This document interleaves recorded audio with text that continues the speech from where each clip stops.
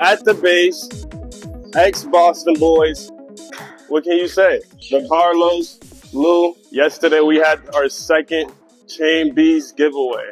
My guy earned it. He worked hard for it. Seeing him grind since I've been back and putting his hard work every day, listening to Coach Fred and showing others the way that it should be done, I felt like it was only right that he deserves it. Here you go, my boy blinged out. Yeah. Keeping that legacy going. Let's get it. So boys got here today at 3. They didn't have no school practice, but look where they at. Getting that extra work, getting that extra grind. And that's all that matters. We're going to definitely be doing this more often, and especially just so you guys can see what we about here at the base and in the community. We got a lot of great talents in the Dorchester, Roxbury, Mattapan, Hyde Park, and so on. If I forgot a city nearby, my bad, but definitely always in thought. Can you say the best talents in the city, the best coaches in the city?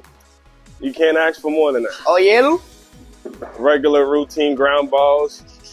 My boy receiving it right there. That boy Carlos, that smooth boy. You got it. Boom. Oh, yeah? Boom. Let's get it. Another day, another grind.